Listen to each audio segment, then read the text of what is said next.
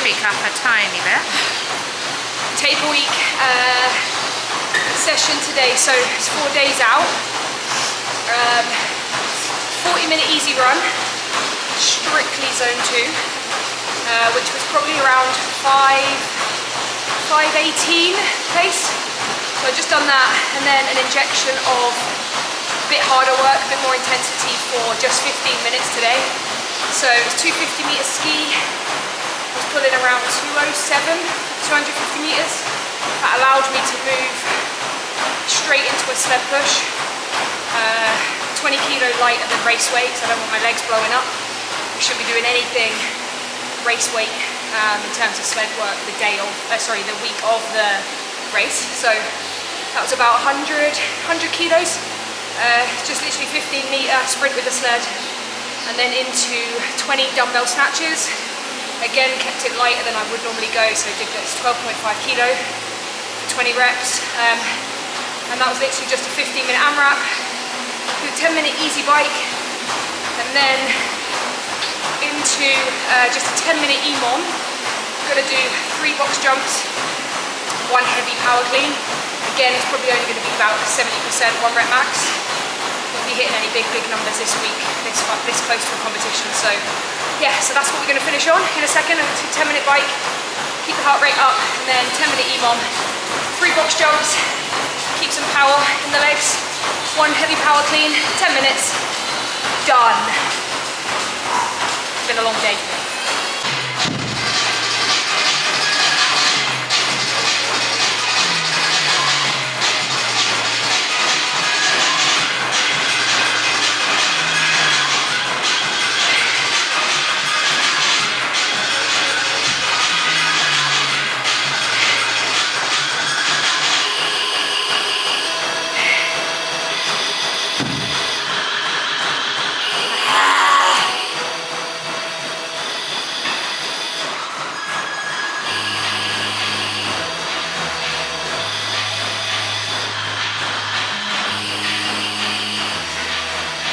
Quite easy. I won't be saying that's that easy.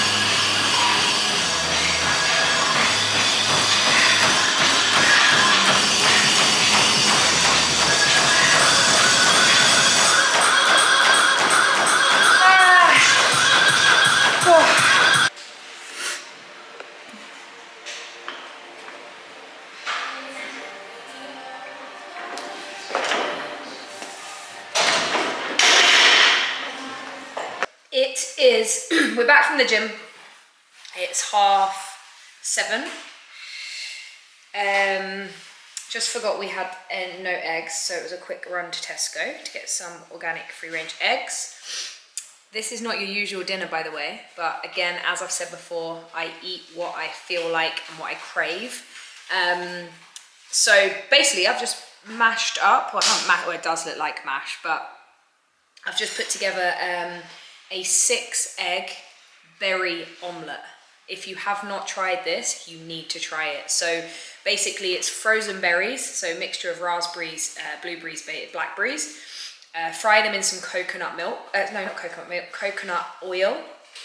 And then after about a couple of minutes and the juice starts going in the pan, you basically whisk 6 eggs. I've actually done 4 eggs and then 2 egg whites. Covered the berries, and then let it sit like an omelette in the pan, let the bottom start to go hard. And then I had the the grill on, put the whole thing under the grill for, well, you can start to see the brown, the top going brown. And that is unbelievable, honestly. It's so simple, but it's so delicious. So I've basically, doesn't look that amazing, but I've basically done that with some almond butter and a drizzle of local honey. You could always put yogurt with it as well. Anything really, but that is banging. It actually used to be it's usually a breakfast dish, but I'm craving it. I thought I'd just put honey everywhere. I'm craving it. I'll put a little bit of almond butter on there as well. No palm oil or anything like that in that. So Meridian is the best one for almond butter. Much prefer almond butter to peanut butter. Don't tend to have peanuts. I'll save that story for another day, but yeah, I need to get this in That's probably going to bag me today with a big lunch, my shake. It's probably going to bag me around 2,000. I don't track it really precisely, but it's probably going to bag me around 2,400 calories today, which is pretty spot on. But I try and aim anywhere between like 2,200 and 2,600. If I'm having nutrient dense foods, then I don't need to really worry too much about how many calories I'm having. That's the biggest thing. You know, if I run better if, you know, I could probably run on 1,800 calories as long as that's good, coming from good quality calories. Then that's so much better than having, you know, 2,500, but it's not nutritious value, no nutritional value at all. So yeah, so this is my dinner. I feel like I've got my whole day the wrong way round, but this is what I'm craving post-training. So just done my heavy power cleans and box jumps, 10-minute EMOM. Speed primer tomorrow, some ski erg row threshold stuff to keep everything moving, but laying off the running a little bit now. No lower body after tomorrow. We fly Thursday morning, so last big day of work. This is the challenge of being an athlete and a coach and working, a working athlete essentially. So gonna get the balance right. I'll obviously let my clients know tomorrow if they need anything. I'm clocking out after Thursday to get in the right headspace to race. So yeah, I'm about to have this and then I'll check in with you guys tomorrow. Had an appointment with the mortgage lady this morning. I try not to pack too many appointments as such into my race week. Again, can just drain a lot of energy and stuff like that, so I've moved my accountant's one because I know it's going to be super stressful. I've moved that till next week. We fly in the morning, so just wrapping up client check-ins, making sure that everyone is good before I clock out tomorrow. So yeah. So the fulvic minerals are going down a treat. Belsie's actually cooking today. She is preparing we've got home, done our work. I need to be at a friend's house at 1. It's now 12:15. So I just got off a client call. And then Belsie's preparing some shepherd's pie. Again, it's easy, right? Really quick, really easy. So there is lamb, organic lamb, chopped tomatoes, peas, mushrooms, garlic, all the goodness. And then this is mashed sweet potato and carrot. This is going to go in the oven. And then that's going to do me for lunch and dinner, to be fair. Disgusting. Bella has a weird phobia of shepherd's pie. So she's going to cook herself some chicken. And I think fusilli pasta? Not sure. Is it fusilli pasta? How many times? Or is it spinach pasta? What? Don't video me. Why? Because it's called life. Shepherd's pie, voila, with all the micros. Avocado. I thought I'd do this just while Jodie's on a client call. So one of her go-tos during race week, and most of the time, to be honest, every week, is a beetroot, carrot, apple and ginger juice, all organic veg, and yeah. Cannot even make it past accessorise. So we are delayed. So I said to Bella, let's go have a little pop in accessorise, because could maybe do with like a new bikini. All of mine are about 6 years old. And then as we walk in the door, I hear those dreaded words, I could do with. So it turns around to be about Bella as we walk into another shop yet again. So what could you do? A multitude. A new hair bobble, a new whatever. A glasses chain, actually. Get your vlog camera out. Or you vlog? I can't just vlog me, Bella. You have to be involved too. This is a joint process, a team effort. What did you do to it? Because I do my trainers up too tight. So when we're off for a race, Bella's very much the gentleman of our relationship and carries the bags. Because apparently I'm tapering, so I don't need to be carrying any extra. Get yourself a partner that is as supportive as that. Don't ever call me a gentleman again. Only once. You can be the masculine energy in our relationship just today. Got it? I'll take that. Okay. Camera out. What have you got? So hungry. I've now burned, do not try this at home children, but this is the thing when you are a travelling athlete, it can be a challenge at times. I am now 1,100 calories in, and this is my first meal, so I need to get food in. This is black wild rice, chickpeas, teriyaki salmon, but I've asked for no sauce because it can upset my stomach. All the greens.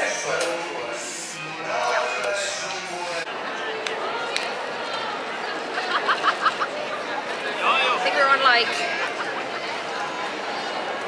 9.2 thousand steps, so one of my big rituals 2 days out is 15,000 steps always. Keep up with the ritual. So we've come out to explore.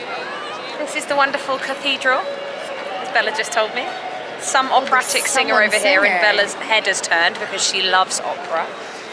Who's your favourite? Andrew Bruschetti. Andrew Bruschetti. What is his name?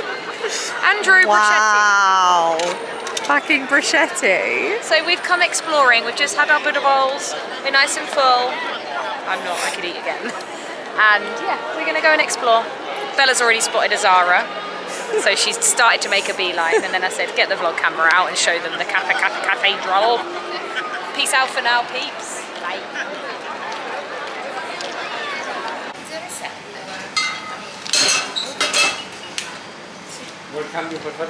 So we have come to find water, still water, coconut milk for my protein shake, the nature's best electrolytes.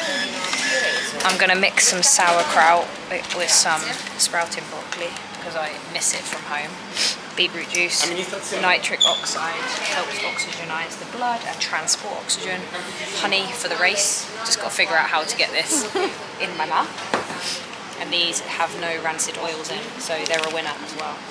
Boom. So we're off to find a little bit of breakfast. Brunch, should we call it. I've already had a shake this morning. I'm a shake down. We managed to find this little place here, look, Naturacy. I'm not sure how you say it, but that was my best attempt at it. And yeah, we managed to find like coconut milk, yeah, basically some stuff that I need. So beetroot juice, etc. So yeah, so essentially that was wicked. Yesterday, that allowed me to have my my protein shake and collagen this morning. We're now off to find a bit of brunch. Have woken up with a little bit of congestion, which isn't the best. I don't know if it's a cold, but I'm hoping it's not. And I'm hoping that it is just, we basically asked for the hotel to take all of our duvet covers off, all of our cushions covers off, because they had sprayed fragrance all over it, and I'm quite sensitive, really sensitive, to the point where I haven't actually worn a commercial, would they call it? Cosmetic fragrance for a long period of time. I use essential oils and healthy versions of perfume, essentially. So anything like that I'm really sensitive to in the nose and throat. So we've actually asked them to, because as soon as I walked in the hotel room, it literally hit me, and I said to Bella, just do me a favour. I was like, that's definitely not air freshener. Would you just put your head near the bed and smell it?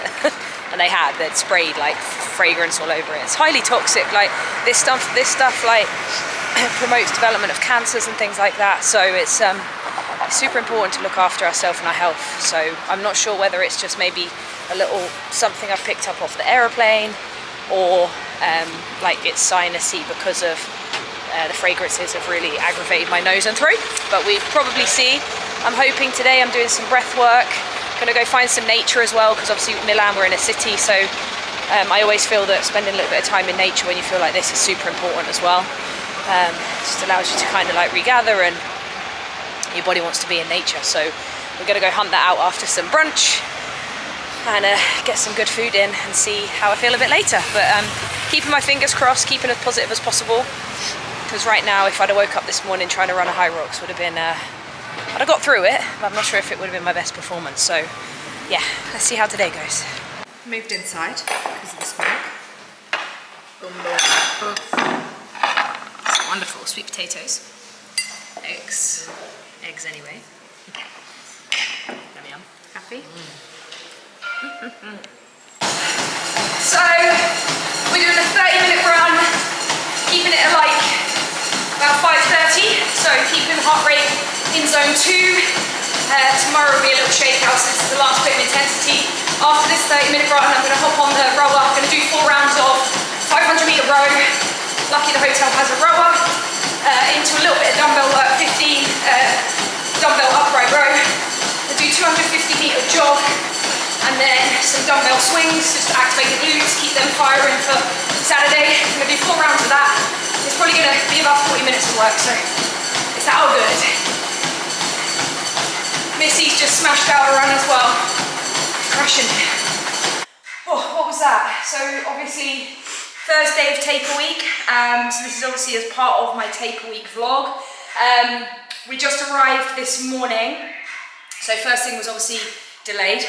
Then we didn't manage to get food in. By that point, we'd done around 12,000 steps. I was about 1,000 calories down already. I'd only had a shake that morning of 400. So it's a bit of a rush around today to like get here, find food, which can always be a little bit more challenging when you're looking for like clean nutrition. But we managed to find a Buddha bowl place, had wild rice with smoked salmon, etc. And then we did about 10,000 steps of walking around, exploring, not too many. Just done a taper session. This is probably my last bit of intensity now. Tomorrow, Friday, the day before the race, will just be like a 20-minute shakeout run, which we'll probably do through Milan, through the city, just to keep the legs moving. I never really, personally, it's not a one-size-fits-all, but personally, I don't like to do nothing the day before a race. Otherwise, I go really sluggish. I feel like my legs go heavy, so the 20-minute shakeout tomorrow is super important for me. This just now was a 30-minute run, keeping it in zone 2, and then followed by 4 rounds of 500-meter row. So I was lucky that the hotel had a rower. It was some dumbbell work, really light. I think it was like 15 sumo deadlift high pull. And then I did 250-meter run, steady pace. This is just movement, by the way. Then it was that was meant to be kettlebell swings, but used dumbbell for the swing, and I did 4 rounds of that. So it's about 50 minutes of work, but again, it was more movement based, not letting the heart rate go into zone 4 and 5, and just steady flow. So yeah, we're gonna go back up now. It's like 7 o'clock, so I'm gonna get some more food in. I'm probably gonna order maybe like a steak. My body's working really well on red meat at the moment. I'm pretty tired, and I feel a little snuffly, so I don't know if that's like the plane. So I'm going to get a really good night's sleep, have a little bit of a lay-in, try and get a good 9 hours in tonight, and should be fresh tomorrow. So I'll check in there. So I am jumping on here because I am back from Milan. As you probably know if you follow my socials, things didn't quite go to plan. Basically 24 hours out from the competition, I ended up with what I think, haven't tested, but what I think is probably COVID or just a really nasty virus.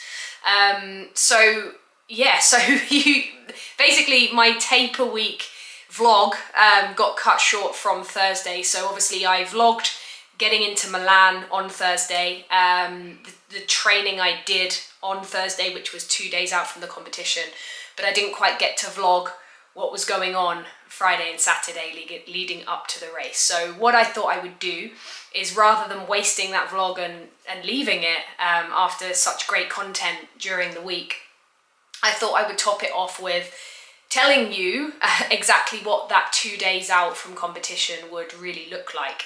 And I think that's the best thing to do, because obviously I didn't get to kind of show you what I would be doing in that day or that 48-hour period before a race. So obviously I've already been through my nutrition for the week, what my training looked like. We kept the intensity where it needed to be, but a lot of my volume was very low in that taper week, and that's what we ideally want to aim for. We want to aim for around probably like 50% of the volume we would have been doing in the training leading up to that. So the day before the race, Friday, is obviously the day I ended up quite poorly. Now the intention was to do a 20-minute shakeout run, which is what I would do the day before a race. Nothing that's going to put my body through any adaptation or stimulus that's going to require recovery, because ideally in a taper week we want to be conserving energy. We don't want to be putting it into recovery and regenerating cells and protein synthesis and all this stuff that goes on. We don't really want that to be happening, because we want our energy as reserved as possible. Now, also what we want to be thinking about is the 24 hours out from competition. Is we want to be thinking about really knuckling down on hydration. So we want to be really making sure we're drinking good quality clean water. Spring water is my favorite, as opposed to tap water, of course, or filtered water. I tend to put lots of fulvic minerals, lots of sea salt, Celtic sea salt, or Himalayan pink salt, lots of lemon to keep the body really kind of out in an alkaline state. And those are the things that we really want to aim for. But we also want to be thinking about, there's a lot of questions around carbohydrate, loading and things like that. Now, Hyrox isn't really an event that requires heaps and heaps of carbohydrate loading. And we have to also remember that our sugar level does this. So if we're carb spiking, our energy is also dropping on the back end of that. So if we are going to carb load, we have to be really careful of the timings we're having carbohydrates. We can't continuously, for the 24 hours leading to the race, spike and then have a drop, spike and then have a drop, especially when we want to be sleeping well the night before the event, okay? Because our sugar level will determine how well we sleep that night before the race as well. So I don't necessarily carb load as such, but I do have an element of probably 2 portions of good quality carbohydrates that will probably make up for around about 40% of my calorie intake the day before the race. And that's kind of my big focus. And then the rest will be 40% protein and 20% fats as well. And that's pretty much what my general week-to-week flow is as well. I don't alter too much in my nutrition the race week, because we don't want to be, again, changing anything, requiring our body to adapt in any way. We want to be keeping it as steady and as in flow as possible. With regards to like routines before the race, I tend to have a little bit of I'll save mindset for another vlog, but I tend to have what I call a traveling altar with me, which is things that if I'm traveling to an event that's abroad, I tend to take with me. It's actually a Buddhist poem, so it's like, I'll show you guys, it's like about retaining peace, so I'll put that out next to my bed. I also have a couple of things that remind me of home, so I actually have a picture of me when I was like 6, and it just brings that little jade out of me, and there's this kind of thing that my therapist works through with me, which is like, that race is about being in a playground. Like, it's not about taking it too seriously, it's about taking little Jade and all of the fears that she sometimes has that pop up, because a lot of us will be in our inner child a lot of the time when we're in our fight or flight stimulus, and a lot of us will have anxiety around racing. So we want to be bringing ourselves back to real life and in our wiser self, as much as possible. So, we don't want to be taking it too serious. So I have a traveling altar that reminds me of that little girl that's always been loving of fitness, loving of exercise, and throwing myself in the deep end. And that picture will go on the altar next to my bed. I also have a couple of crystals as well, some chakra work that I go through in the evening to really kind of align the energy fields and stuff. But yeah, essentially the morning of the race, obviously it all depends on what time you're racing. So for example, Milan was supposed to be a 11 AM start. So I don't want to eat too much food. Now this is the challenge I have, because I know the body really, really well on a physiological level. And our body uses so much energy to digest food. So we don't want to be wasting too much energy the morning of an event digesting loads and loads and loads of food. So what we want to be thinking about is, if I was racing at 11, I would probably wake up nice and early. So I'd be thinking about maybe 6:30 AM. And then I would be having probably liquid fuel to start with. So I'd ease my body into digestion. So I would have raw milk, which is what I always have, my shake, my protein, maybe some greens, living fuel, and also some collagen, probably some slow release carbohydrates, so some berries, etc. And that would be probably my first meal, which would probably give me around 550 calories. And then before the race, I would eat 2 hours before. So I'd probably have maybe some chia seeds that have been pre-soaked overnight in coconut milk, with some more berries, some honey, maybe a couple of oats as well that have been soaked in there overnight. And that will probably be enough for me to feel really comfortable. If I go the other way and eat too much, I feel too stodgy, my body's using too much energy digesting food. So, if you're having a mid-morning or a lunchtime, I would think about probably 2 small meals as opposed to like 1 big heavy breakfast and then nothing, because again, your body, you don't want to be having too much meat in the morning where it's going to take a lot to digest, like lots of like saturated fats as well, like they can be quite tough to digest on the digestive system, so you're actually pulling energy away from where it needs to be in that race. However, if you are, you know, racing in the afternoon or like early evening, then that changes a little bit, because obviously you're going to be burning lots of calories through the day, and you're also going to require the calories. So that requires a little bit of a different approach if you're obviously racing in the afternoon.